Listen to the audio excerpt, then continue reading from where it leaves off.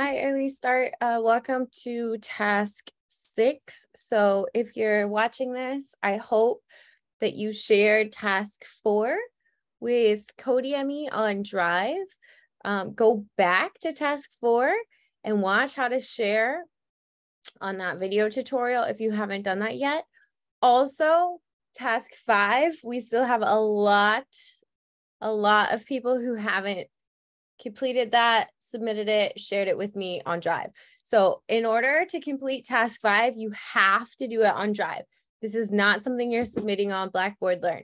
So again, please go back to the task 5 tutorial and click through how to share with me. I'm going to walk you through the process again for task 6, but this is the 3rd time that we've reviewed this process. So by task 6, I really expect everyone to have shared 4 and 5 with me. So by the end of the week, we'll be wrapping things up. So this is the time to make sure you're in the right place, like right where you need to be as far as sharing work, because we just have one more week. So if you're feeling a little bit lost, check in with me, check in with Cody, because we need to get you on track before next week. So I'm going to go ahead and share my screen. And we'll get started with task 6. Task 6 is called What Counts as Writing. I know we've been working with these ideas for a couple weeks now, but what you're going to do for task 6 is a culminating writing assignment. You're going to take parts of what we've been talking about, reading about, writing about, and then try to formulate your own claim. We talked a little bit about claims for task 5, so you're going to be able to practice that again if you didn't quite get to that part. For task 5, you're going to have another chance at that for task 6. So I'm asking you to reflect on all the work you've completed so far for Early Start, Summer Bridge, and then think about how the assigned text, the readings, the videos have shifted your thinking or have helped you focus on different themes. So these are just a couple themes that I pulled. There are many, many more. You can kind of look at any of the readings or videos and figure out what resonates with you the most. If there's any like questions you're still interested in, that might be an indication like, oh, I want to look deeper into this theme. Some of the ones that I identified here are this idea of a literacy crisis. That's from some of the Lunsford piece, looking at multilingualism as an asset, thinking through what the term mother tongue means. That could be from Tan's essay or anything else. Thinking about languaging and speaking multiple Englishes, right? So plurals. So again, thinking about what it means to speak different varieties in different contexts. Going back to some of our slam poetry stuff, thinking through dialects, accented Englishes, this idea of what it means to be articulate. You can think about professionalism, how we show up in the classroom, how that intersects with the hidden curriculum, what it means to speak with authority. Again, this is thinking through, reflecting back on some of the slam poetry stuff that we were doing, thinking about linguistic hegemony or linguistic supremacy. So the idea that one language is at the top of this hierarchy. White supremacy classroom culture. So tying into some of the articles we just read for task 5, this idea of code switching. Some of y'all watch those TED Talks specific to code switching and language and context. This idea of linguistic profiling and discrimination, and looking at identity and representation, what that looks like linguistically. Also, anything else, like I said, anything that's not on this list that you're interested in exploring further, you can go back and do so. So you're gonna go ahead and create a claim, and these slides should look familiar for you. So these slides are gonna help you craft a claim that's part of an opinion. So you can start with like, I think, or I believe, and then provide some reasoning. I like to think of that as the why piece. So if someone says, I believe, and then someone else says why, then you fill in that blank with your reasoning. And then finally, some evidence.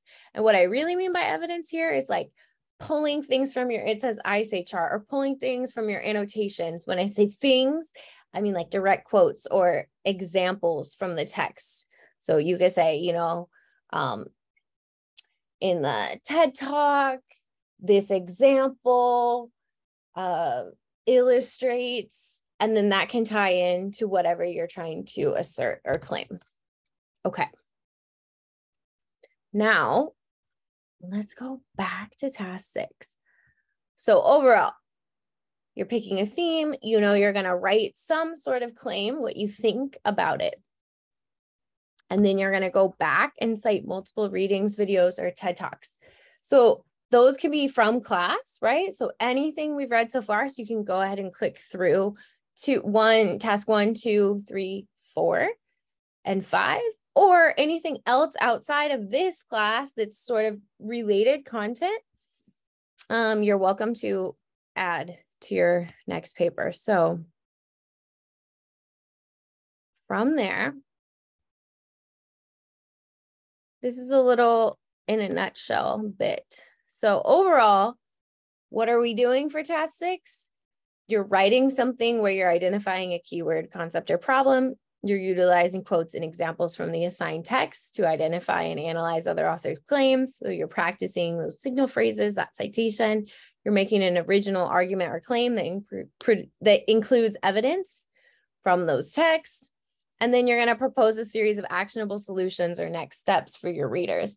So whoever is reading your work, if you're saying this is a real problem, like we need to talk about white supremacy culture in the classroom. Okay, if that's your claim that white supremacy culture is in the classroom and it's a problem, then in your conclusion, I would like you to just briefly speak to how you would address it. Okay. So that's sort of that extension piece where I want to hear your ideas. You can totally say you can use experiences. You can reference your own family like Tan does. You can draw from your own experience and perspective as well as the text, but it should be both things happening. Then after that, we're going to do some peer review. So just like with task 5, when Cody and I got in your papers and made comments. So if you don't have comments in your task 5, that means you didn't share it with Cody or I before like midday yesterday. So we weren't able to give you feedback. You can still share it, but now you're going to be doing feedback on each other's work peer to peer. So you're going to be in groups of 3. It's going to be much harder if you don't have a model for what that feedback looks like, since Cody or I was not able to offer you feedback on your papers yet. So just know, if you got feedback already, you're going to go back to task 5 and model your feedback. So your partner's paper, you're going to put feedback just like I did in your paper. Does that make sense? We'll talk a little bit more about peer review when I get into docs in just a moment. Then Cody is going to take another look at task 6 after peer review, and then I'll take a look at task 6 after peer review. I also want to point you back towards this handout with just some norms for writing about race, ethnicity, socioeconomic status, and disability. So this gets to just some smaller details like language level stuff. So if you're wondering how you should phrase something, or you're not quite sure how to describe a group in your paper, or you're talking about some sort of marginalized identity, and you want to make sure that you're expressing that in a way that centers those folks, go ahead and reference this handout. That's going to help you. And then this is a gender inclusive language toolkit. So if you want to focus on like some of the slam poems, we're kind of focused on especially that authority piece or like what it means to be professional, then you might run into some gendered language that you might be interested in using throughout your paper. Somebody, when we were asking about policies for task 5, did a really good job of naming like some policies that disproportionately impact, dress code policies that disproportionately impacted female students. So here's some formatting information. Just like task 5, you're going to kind of get all your ideas out there. I didn't do this as a quick write, add to format, but you can still think about it in that way, like get as much writing as you can down, then go back and edit. And here are our formatting guidelines. Should all be looking very similar to you now. And don't forget, you can use some of those sentence frames or sentence transitions from previous assignments. If you feel like you're getting stuck on this assignment, just pull up task 3 or task 4 and borrow some of those sentence frames and transitions to get you through. Then we're going to talk a little bit about adding a works cited page. I know I haven't asked you to do that yet. Since you do have a link to all of your current sources, so you can go through Blackboard and pull from those links, just make sure that you're copying and pasting the URL from each of your texts and posting that at the bottom of your doc. So I'll show you what I'm looking for there as well when we get into docs in just a moment. And then here's some other helpful citation generators that most students are familiar with. If you're not, Cody and I will jump in there and help you with that once you share your paper with me. Okay, the next piece I want to talk about is joining a peer review group. So we're going to attempt to join groups again. So before you get started on your Google Docs, you're going to jump down here and click on this join a peer review group. And I have all 5 groups available to me, but you should only have the group that you were assigned. So Cody spent some time yesterday getting this all organized for us. So thank you for that. And you should just have one group here. And then when you click in your group, it's going to take you to this Google Drive. So you can see these are the group members for this Cherry folder. So once you're here in the folder, you're going to go new doc, create and share. Now, like everything you ever do in this class, make sure you write your first name, last name. So I'm writing mine, but you're going to write yours. Task 6. And then here, we're going to make sure the shared settings, it should already be shared with me and Cody because we set this up. And then anyone with the link can edit. So the only people that will be able to edit are the other 2 people in your group. Those are the folks that are going to give you peer review. No one else can see this besides Cody, me, and your 2 group members who are going to be required to give you feedback. So it's really important that you go up to this blue shared box and change it to anyone with the link because only 2 people will have the link. So not everyone in Blackboard is going to be able to see this. Does that make sense? So just like with task 4 and task 5, please do all this groundwork of sharing everything first. So you don't get to the point where you feel like you've done the assignment, but you haven't shared it or submitted it.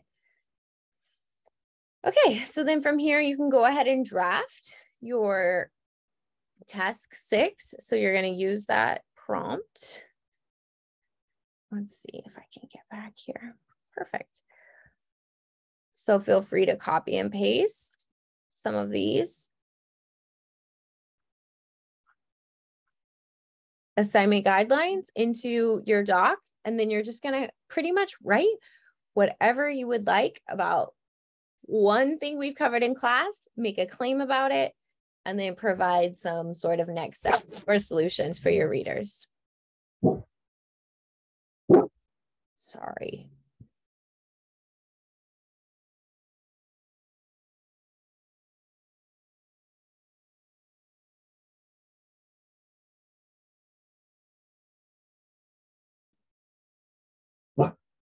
Okay, so let's get into docs then. Here's our doc. Let's get into docs. And from here, you're going to go ahead, draft. And then on, let me double check the dates for you. Let's go up here to the calendar. So you're going to draft. What's today?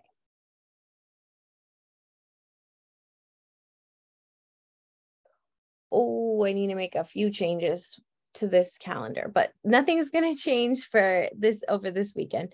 Task 6. Sorry, I need to update that. That's been updated somewhere else. So let me fix that for you. But you're going to start on that today. You're going to finish writing your draft in docs on Monday. So if you want to write over the weekend, you're welcome to, or else you're going to write out a full first draft by Monday. And then by Tuesday, you're going to be peer reviewing it. So I'll make another video just like this on Tuesday, walking you through the peer review guidelines. I'm going to update this calendar so you'll have some additional links. Sorry, there's a little fruit fly or something in here. And then Wednesday, Thursday, and then this is going to be a short reflection. Let me just update this real quick. So then Wednesday, Cody and I are going to be looking at your papers. At Thursday, you'll have some time to revise, and then you'll just do a brief video reflection, reflecting on your learning on Friday. And that's our last day. Cool. I think we covered everything for task 6. Like I said, I'll be updating this calendar. Let me know if you have any questions. Please share tasks 4 and 5 with me if you haven't already. So to do that, you would go, let's say this is your task 4 doc. Once you create it, just make sure that it's shared with me and that I can edit. Make sure it's shared with Cody and that Cody can edit. All right, that's all I have for you today. So good luck on task 6. Have a great weekend, and I will see you on Tuesday for the peer review tutorial. Okay, bye-bye.